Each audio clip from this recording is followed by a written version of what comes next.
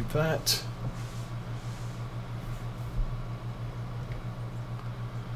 And, oh, it's a rolling floor thing, so... And there we go. That's another load in the shed. So about 200,000 litres in there. And if the worst comes to the worst, we'd probably end up with maybe 100,000, maybe a bit more, in a silage bunker in spring. So 2 sources of income over the winter from silage, potentially, maybe. And I can always do the other, forage the other field if I really feel the need to.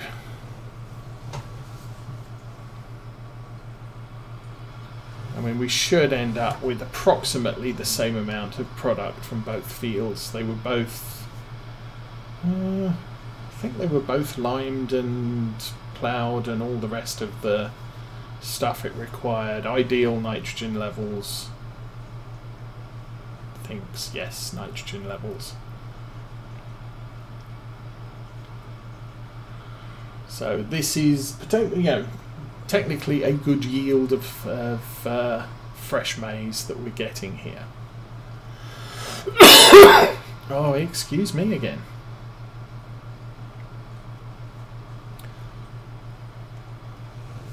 And the farming agency are working on Maize Plus for FarmSim 22, so we have yet to see what that's going to introduce.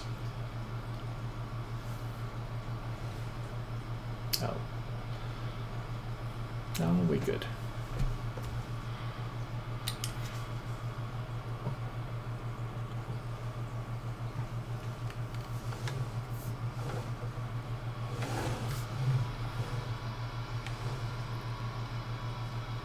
But I'm fairly certain we are not going to see this map in FarmSim 22 anytime soon.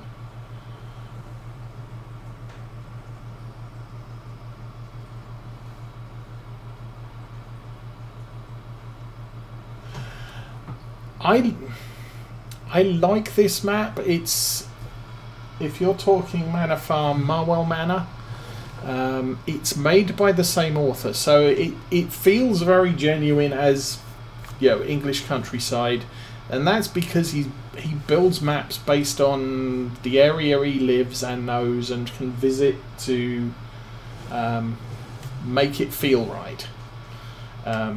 But even so, with this map again, oh, where is it? If we look at the map, the main yard is up here. The main yard's not bad, but you start off with sort of field 1, 2 and 3, and that's a sheep pasture. This here is the cow pasture for the cow shed here.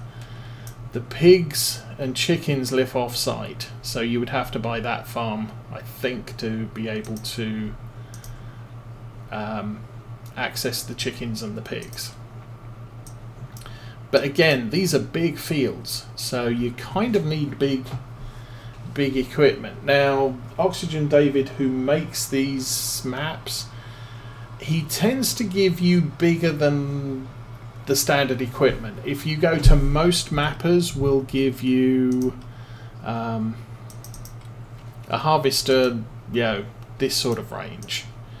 Oxygen David tends to pick probably not that, but something in the mid-sized, so 10,000 litre capacity, 10,500, that sort of thing. I think in the new version he's picking this equivalent, so 11,000. So yeah, you've got a 300,000 piece of equipment. It's marginal on capacity versus the amount of fields you have to work. But I like these maps because they feel like England. So yeah, I would say it's a good map. I wouldn't necessarily say if you played Marwell Manor, you may find similar deficiencies with this map. But I would say give it a try, see what you think. Okay. Did the worker start? Oh.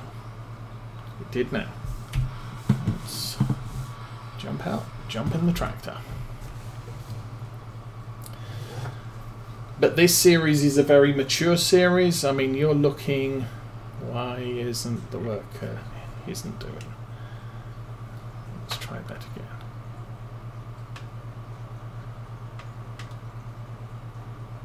Oh, the engine's not on. Engine's on, worker's on. Back in the tractor. What the heck? Why is the worker... Oh, I see. Okay. Back. Engine on. Worker on. Back in the tractor. Let's go. Yes! Okay. Can be very difficult with workers on forage harvesters at times. So yeah, this is a mature map. I mean, you wouldn't find this tractor in your starting kit. You wouldn't find this trailer in your starting kit. But like with Marwell Manor, it's a very quick... I wanted to do FS19 multiplayer. The issue with multiplayer is me having a... what's the word for it? A convenient time of day that I can always be.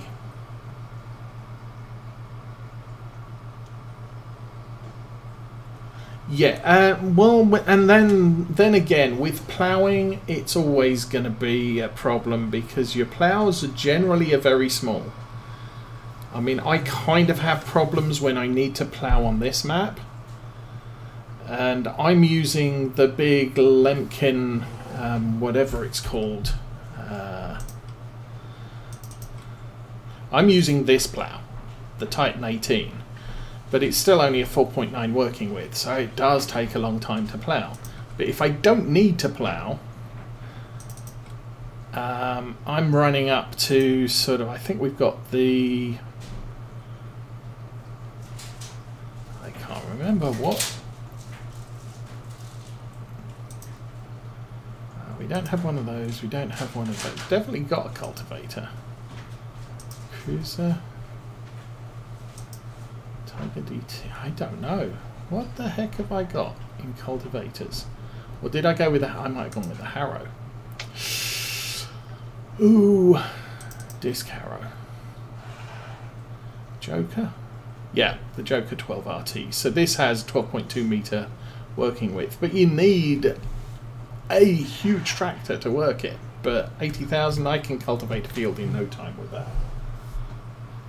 So yes, as far as multiplayer is concerned, I would consider it, but like I said, it needs to be, you know, Saturday morning is my solo long-term big plans and goals series.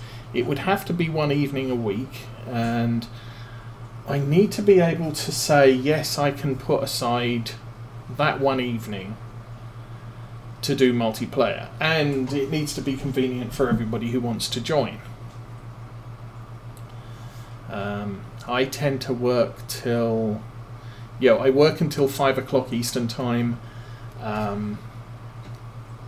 We then generally are cooking for the next hour and eating, so mostly I'd be coming in around about 7:30, 8 o'clock. But if I could find a time that people are interested in joining, yes. There would probably need to be a discussion on how we're going to set it up. Are we going to do multiple farms or all work on one farm? Part of the problem with the single farm setup is you have to have enough machinery to keep all the expected players occupied. With multiple farms, that's not so much of a problem because everybody gets their own farm and their own equipment, or a 2-man farm or a 3-man farm, and that's easier to buy all the equipment for. Any more than that, and your starting amount on Farm Manager is just not really quite enough. Okay, we're going to make it about a third of the way down here, I guess. And then make another run to the yard. So last one was into the silo. This one we'll put into the farm silo. And then all of the rest of this field, there's still quite a lot of it, will go in the silage bunker. I am happy that from Sim 22 we got a lot more silage rollers. Don't think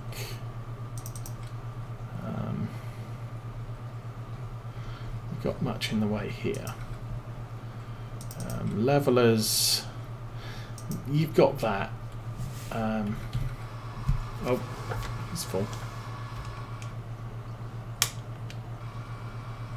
So, worker off, helper, engine off, back to the tractor and back to the farm.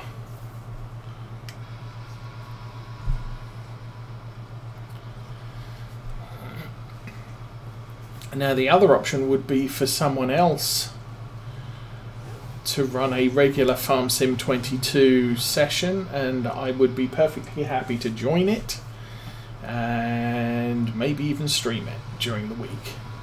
But like I said, it's getting my schedule balanced at the moment. I used to stream night times Farm Sim 17, early Farm Sim 19. Then we moved and really didn't get back into streaming night times or evenings when we moved. And on top of that, with Mrs. Osa being sick, and our multiple trips in and out of hospital in the last 6 months, it hasn't really lent itself well to streaming in the evenings, because I have to do a lot more around the house than I have in the past. Saturday morning used to be a good streaming time. We are at 11:40. Just because Mrs. Osa liked to sleep in, and so it was, I have my own time first thing Saturday morning. I can get up whatever time I like. I actually get up probably closer to 6:30, 7 o'clock most mornings, but I don't start streaming till 9, because I can then watch a few YouTube videos before, while I'm having breakfast and getting settled in. It also gives me time for the sound card to warm up and actually get recognised by the PC. But that still hasn't happened. I went all last night. I was running off of the HDMI sound, which pipes through the screen I have, which fortunately has speakers in it.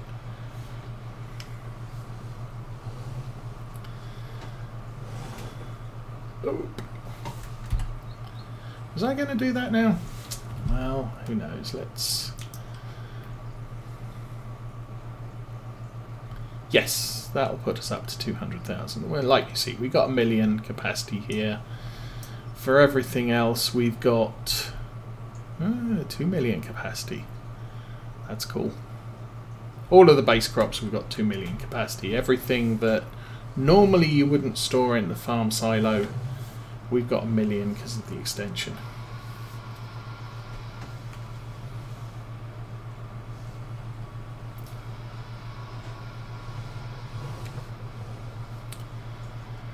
So what else? But yeah, for now, I have to take off a fair number of days from work, because Mrs. Osa is still being treated, or follow-up visits at the hospital, which is an hour drive each way and can take up to all day. to complete, but it still gives me evenings.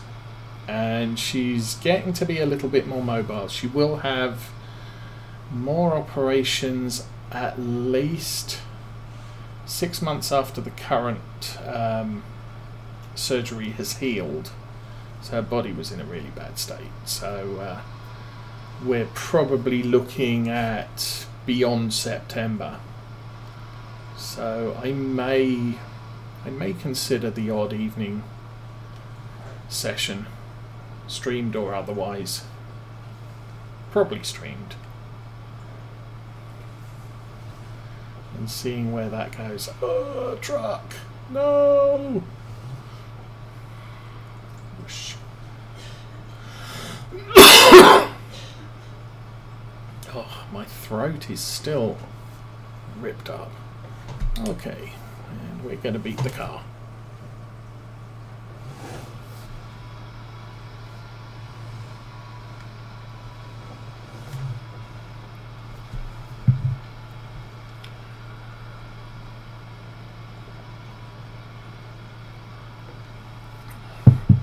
So for those of you who were here at the beginning of the stream, we were 8 o'clock-ish this morning. I started rather than the usual 9 o'clock, because we were expecting our former foster kids to come over to open their presents, but Mum's sick, so they're going to try and come over one evening this week. Thus, we're not ending as early as I thought we were.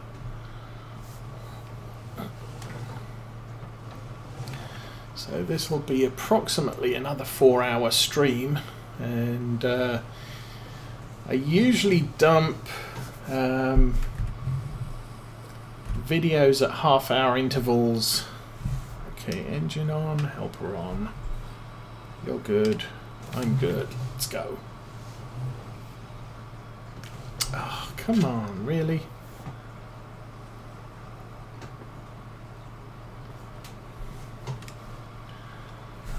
Engine on, helper on.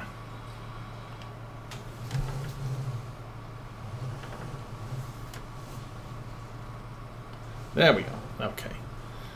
Gotcha.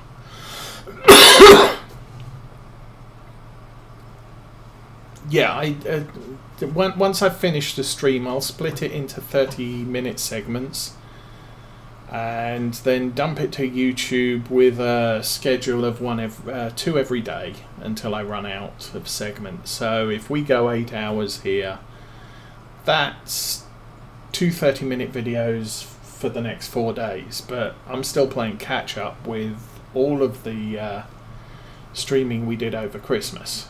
Now, I did miss one day because I had a rather bad case of acid reflux and really wasn't up to talking for a few hours, so didn't stream that day. But we had, what was it, I think 2 streams at Thanksgiving, 3 streams over Christmas, and possibly 3 streams over New Year's as well. So that's at 3 hours a time, 3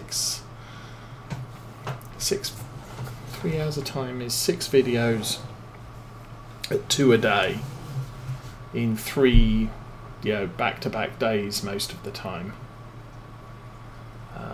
So yeah, we're playing catch up still.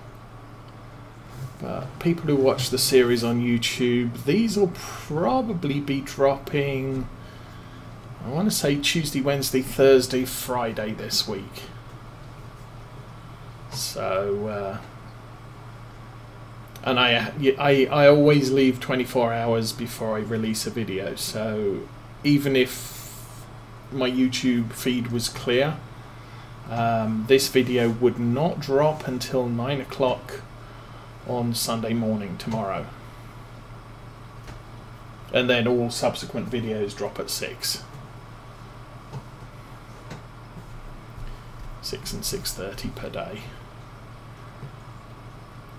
And that's just the way I do it. Apparently YouTube doesn't like people releasing more than 2 videos a day. unless you're Fox News or CNN or someone like that.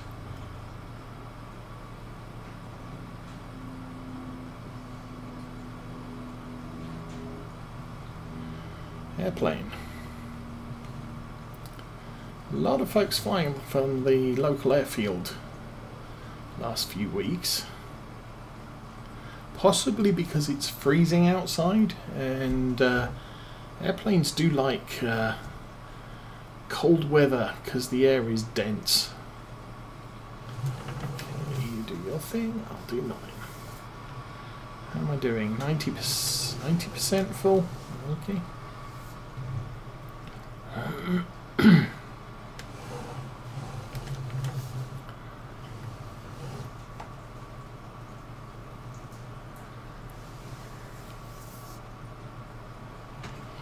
So once the worker's going, seems to be relatively happy following me. But if I have to stop him for any reason, doesn't like partially filled trailers for some reason, and getting him restarted after running down to the yard and back also appears to be a bit of a challenge for him. Okay, there we go. Helper off, engine off. Back to the tractor, let's go.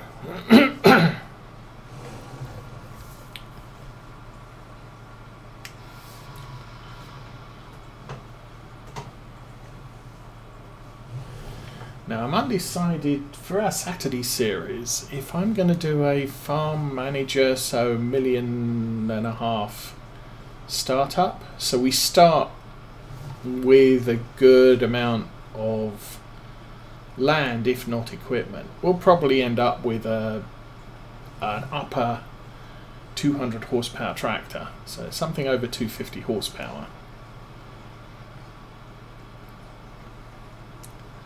And then various support equipment, and a fair amount of land. You usually don't go to 2 pieces of equipment. Although my Elm Creek restart, I do have a pickup so that I can haul production crates on the trailer, and I'm running a McCormick 260, 270 horsepower and the New Holland harvester and a skid steer. Skid steer to pick up the way we are airborne. Oh, that was different. Hi dude, you seem to be under my trailer, and yeah, we're stuck.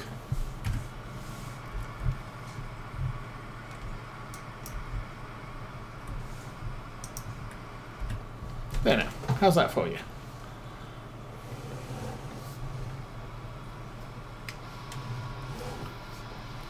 But yeah, it's a reasonable amount of equipment. I've got, I think I started with land with 4 small fields and 3 small fields, and another block with 3 small fields, so 7 small fields total. They're now 2 medium-sized fields, well, probably 3 medium-sized fields. I ploughed a few of them together. And that's working fairly well. I'm concentrating on it being a flour production facility, so we're generally growing wheat, oats, barley, sorghum, depending on the time of year and planting. Income is slow, even with that amount of land. Now, and I am doing a lot of contracts as well to fill in the gaps. I could do a start from scratch, but the start will be very slow.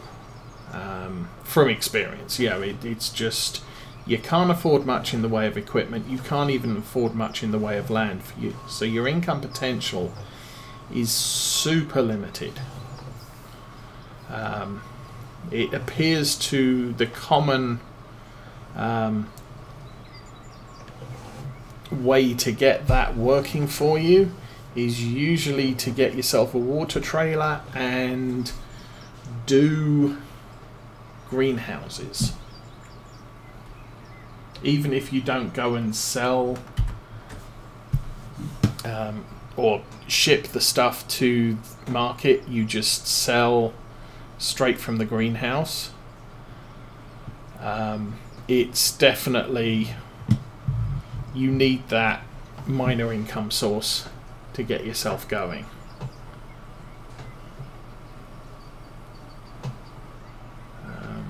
But it is a very, very, very slow growth.